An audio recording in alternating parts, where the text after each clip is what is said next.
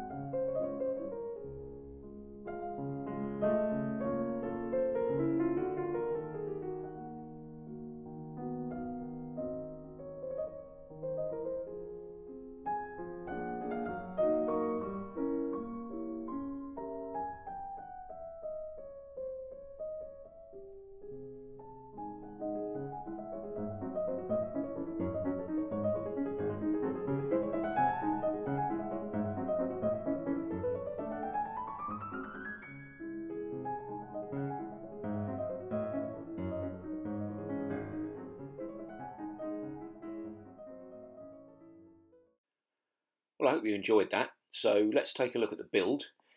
So here's the basic box. I took the dividing piece out of the centre to make a side for the sliding cover for the fiddle yard. That's the base made out of foam board with a loco put in place just to check for size. Started constructing the foam board inner details, cut a hole in the side for the fiddle yard.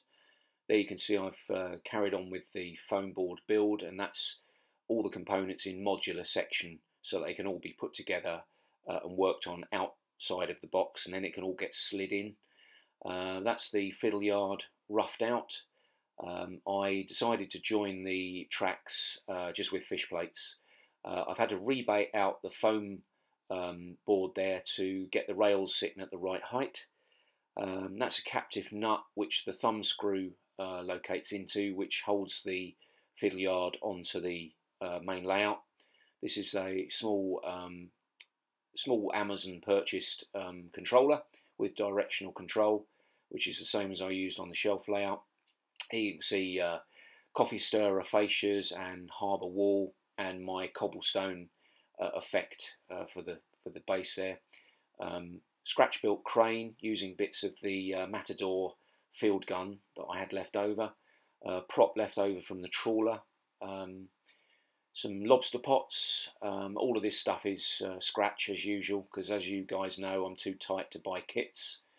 Same with the dinghy, that's just bits of plasticard. And once again, lights made out of bent wire, some clear sprue, a couple of screw covers for the shades, door handles, which I don't normally have to worry about in N-gauge. Made some signs up as well, and the windows were sort of compressed laser cut card. I made this sort of derrick thing for the crane. Tyres from the 5.5 inch field gun, which came with the Matador kit. And once again, coffee stirrers painted up.